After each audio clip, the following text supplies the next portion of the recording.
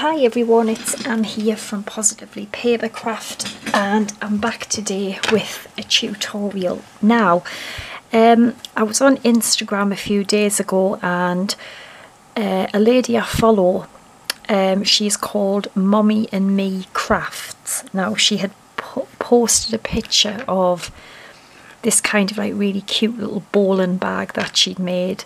However, she did say in the post it was in like a cut file, like an what do you call them, an SVG or SGV file or whatever, that she got and made it with that. And I just saw the picture and I thought, oh, I wonder if I could make that, you know, by hand without a file. So this is what we're going to do. Now, I've made a little template, and it's just, this is literally just some scrap paper I was using to test me printer out, because one of the printer heads was blocked. Anyway, so this is the kind of thing I mean, you know, like a bowling bag, I'm sure that's what you call them. And this was just a rough idea that I had, but when we make it, it's going to come up higher than this. And then we're going to have a piece that will come over to close the top. This is the plan anyway. So it's made kind of the same way I made the easel hat card, but this is going to be really easy. This literally took me about a minute to put together, and it looks pretty good. So I'm going to show you how to do it really quick and easy. Now, I've decided to go for, well, out of my comfort zone really. I don't really use a lot of bright colours, but I do love pink and I use it all the time, and I just want to start using more colours because I think we need cheering up as well this horrible time that we're going through. So what I have done is I have cut 4 circles which are all the exact same size, and I will quickly measure them. And I've used the circles that I used for the easel hat card. I use them all the time. I love these circles. And they are 4.5 inches. So you're going to need 4 of them. I have cut this for the bag. And I've cut it to A4, which is 8.25 by 11.75. I have a piece here which will be too big at the minute, but I've cut it to 7 1/8, and the length is still 11.75, but we will have to cut that down later. So take the piece for the bag, and we need to score this first. So score it on the short side at 1/2 inch, and then turn it round so the score is now on the right. Score again at 1/2 inch. Now that's all we need to do for that. So, as I said, it is just the same as the easel bonnet card. So just fold it over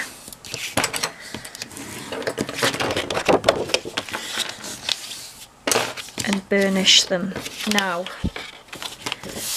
it doesn't matter which way you cut them, it's, you know, that has no relevance. So you're just going to cut these like little kind of teeth again, and you're going to do this all the way to the very top on both sides, okay?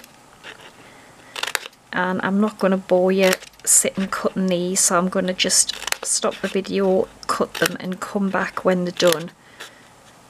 So you just want to keep doing that, do your little teeth all the way on both sides. So I'll do that and I'll come back. Okay, so there we go. I have cut it all, both sides, like little teeth. Now, what I've just got this kind of like plastic little page protector here, just to stop it from sticking. So I've just got a bottle, any kind of round thing, and I'm just gonna roll this round just like a kind of Christmas cracker, I suppose. Just roll it round just to give it a bit of shape, that's all. And then this is going to be really quick and easy. So these little teeth here, I'm going to put glue all the way along them on the side that I want on the inside. So the pattern that I want on the outside is this one. This is going to be inside, so put them on the inside, the glue. And then you want to glue, that dries pretty quick, I suppose. So I'm going to just do this whole thing in one go because you can, it's so easy. Well, maybe it's not easy, it's a lot simpler. So glue on every little tooth, okay? You see that there. Take this circle, okay, it doesn't really matter which way you have it, and then all you're going to do is put that like that, and just roughly where you think the middle is, lay that circle on there, okay?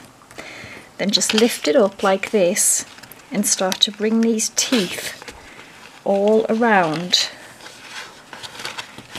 just like that, and just push them right into the circle. Okay, I know it's hard with the shadows, but just stick it like that. Make sure it's stuck, which is why a quick drying glue helps. Do the same with this one, just lift it up and then just bring this, just make sure it's stuck right, pressed right into the edges of the circle, and then do the same with this, and that's it, done. Now how much quicker and easier is that than trying to, you know, fiddle about with them little teeth. Because I love the way circular boxes look, but if I'm honest, I hate making them. But now that I'm doing it this way, I actually don't mind, and that was what the plastic was for, just to stop it sticking. And you'll end up with that. Now you're going to take your other circle and you're going to glue it over the top, and you won't be able to see because it's the same size. And doesn't that look so much better, and it's so much quicker? I don't even think that took a minute to do. And we're going to do the same again. We're going to put glue on every little tooth. I think it's just easier to put all the glue on at once and just go for the whole thing in one go.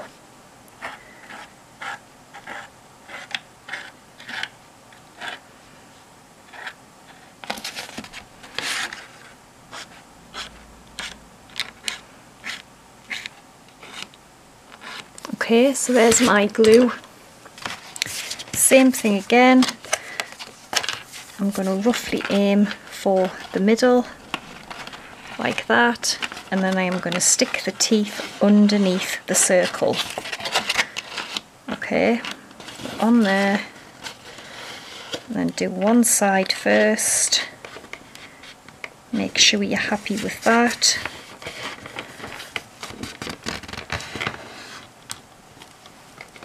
Can see that there, and then do the other side, lift it up and just spin it round, and there it's done. No messing about, it's done. How easy and quick was that? And there's our little bowling bag. And if you feel like you need a bit more glue, you can just put that on now, see, because we're going to cover this anyway with our other circle, so it doesn't matter. You can put it that way and stick that, press that down a bit more.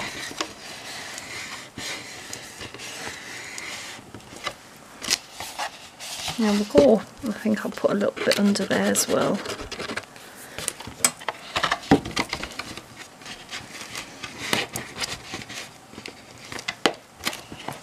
there's our cute little bowling bag,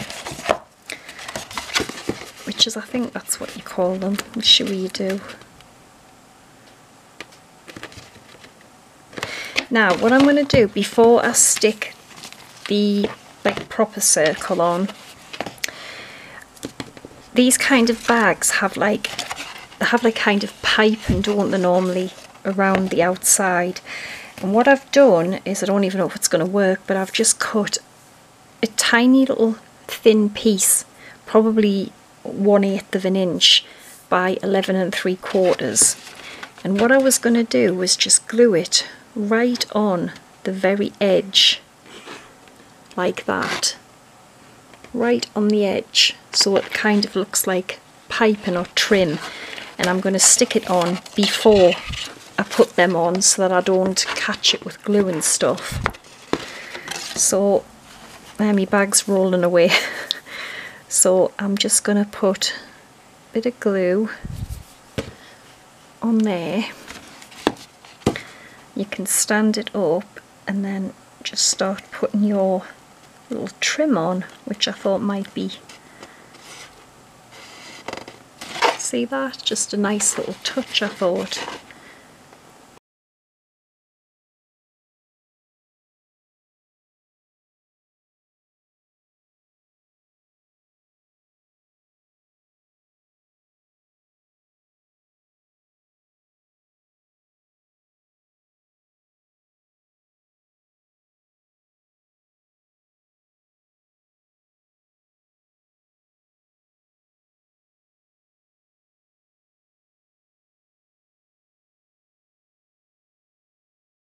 There we go. I think that's really cute.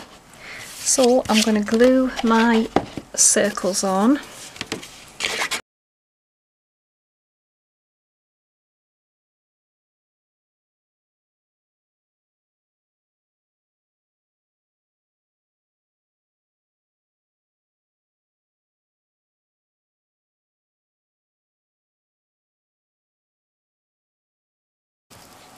There we go. I think that is looking really, really cute. So as I said, we're going to need something to cover this opening. So this is where I've got this piece of card, and I cut it to the same width as the bag, which is 8. Well, no, once the bag's been scored, it's 7 1/8. So I've cut this to 7 1/8 wide. And then we need it to be able to go over to cover our opening. So I'm just going to kind of work out how much we're going to need. So I'm going to say cut it to there. And I'm just going to just grab this little pen to mark it. This is my scientific way of working it out. So tiny little mark, and I'll tell you. So it's going to have to be 7 1/8 by 5 1/4. So we'll cut this.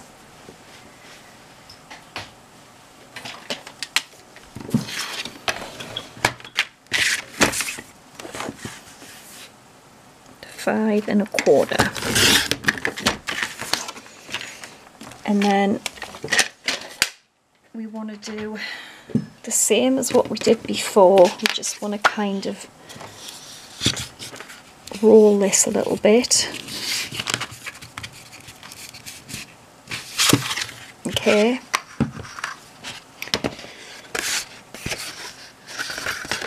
Well, except you need to roll it the right way. So roll it the right way. And then the idea is that will then sit over and cover the gap that we've got in the bag. So we want to be gluing this probably about 3/4 of an inch down.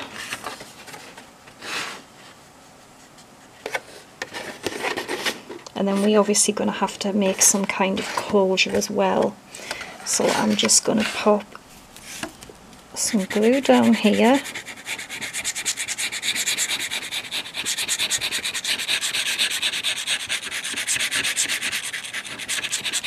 Okay. And then we are just going to glue this on the back of our bag. Simple as that, really.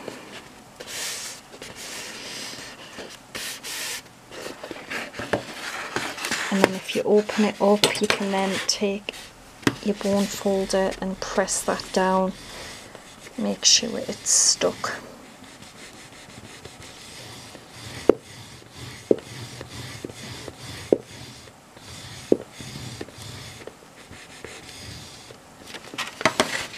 Alright, and we'll probably use a magnet or something to close our cute little bag. We could actually put paper on as well, if you wanted to have matching paper. So I think what I might do is I'm going to round the corners on there.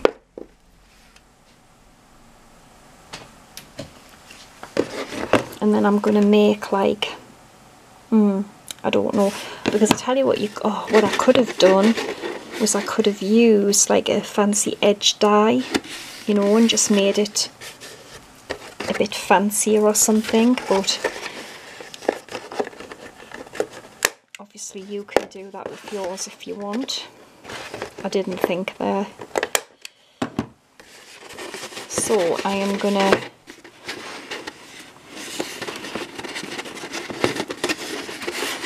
probably, I don't know, maybe decorate up the top because I think it's a bit bare.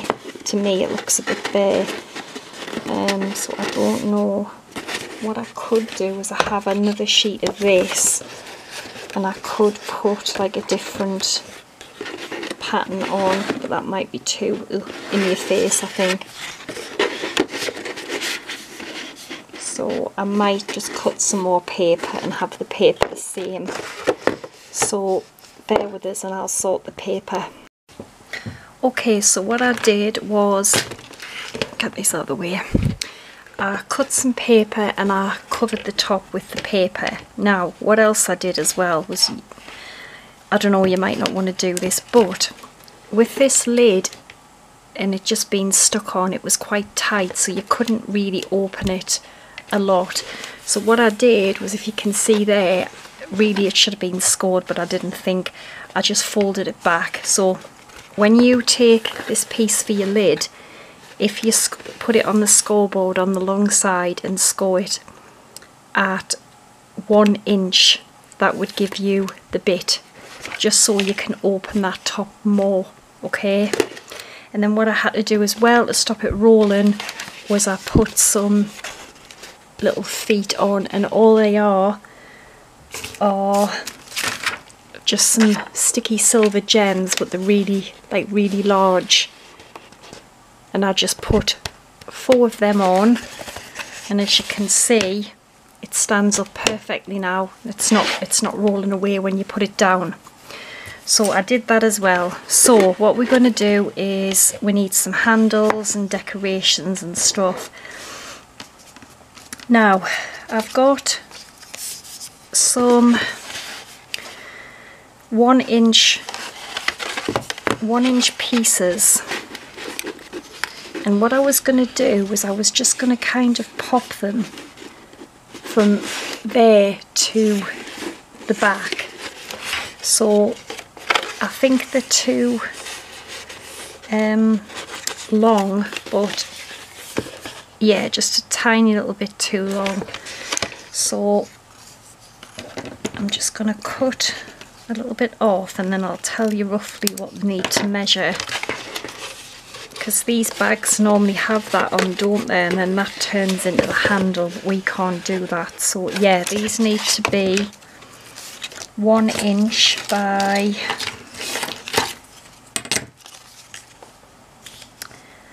11 1/4, and you want 2 of them, and I'm going to glue them on just for more.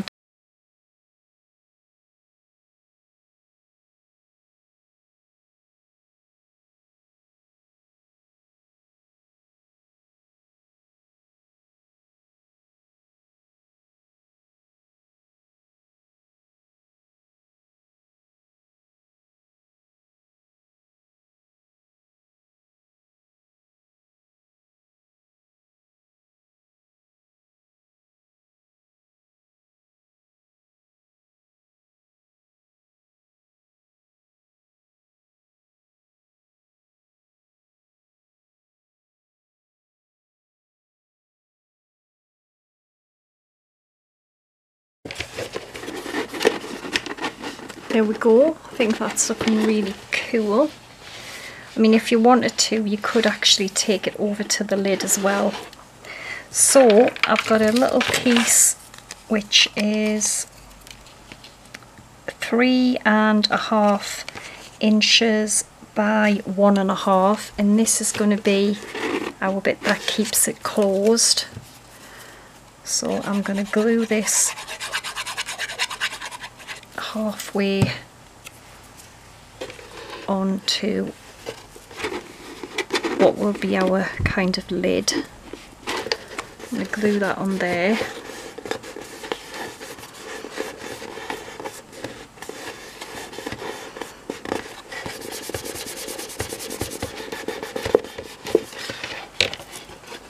Okay, it's starting to look really cool. I like this. And then what we're going to do is I want the handle. I've just glued 2 strips of this 1-inch yellow card together because I'm going to have it on the side because we'll struggle to get it anywhere else. And for that I think I'm going to put it in with eyelets. So I'm going to punch just move this out the way, and I'm going to punch a hole just about there.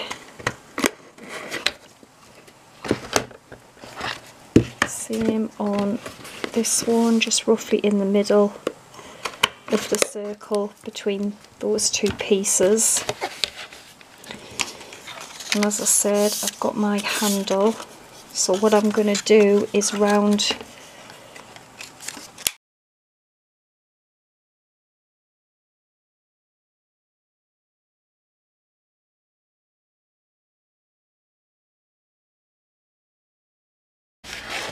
So I'm just going to put the handle on with eyelets. I think I'll do that and I'll come back because I'm sure you know how to put the handle on. Alright, I have put the handle on with some eyelets and I just stuck a little bow, because what I did was I just put some Velcro, okay, just to keep it closed, and it stands up lovely, and I'm quite impressed with that. I think it's really sweet as well. So what quickly I was going to do before I go is some more of those little silver gem things. I'm going to put just a few down the front of the little decorative panel things. Just a few.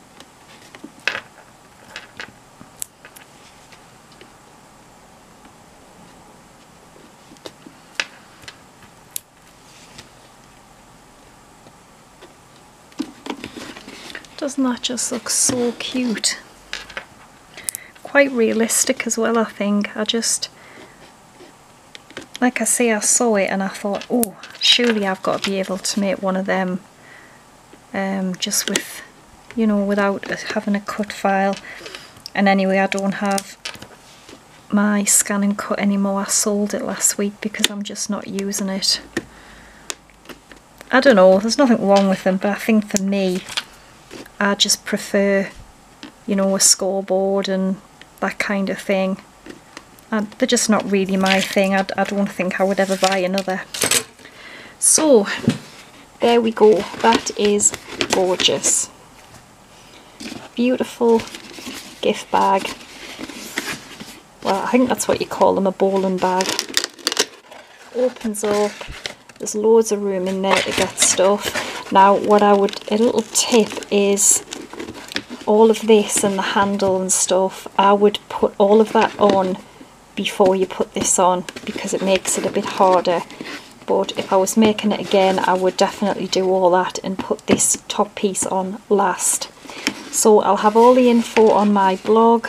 I hope you've enjoyed it. I hope you'll have a go at making one, and I'll be back again soon with another video. So take care and bye for now.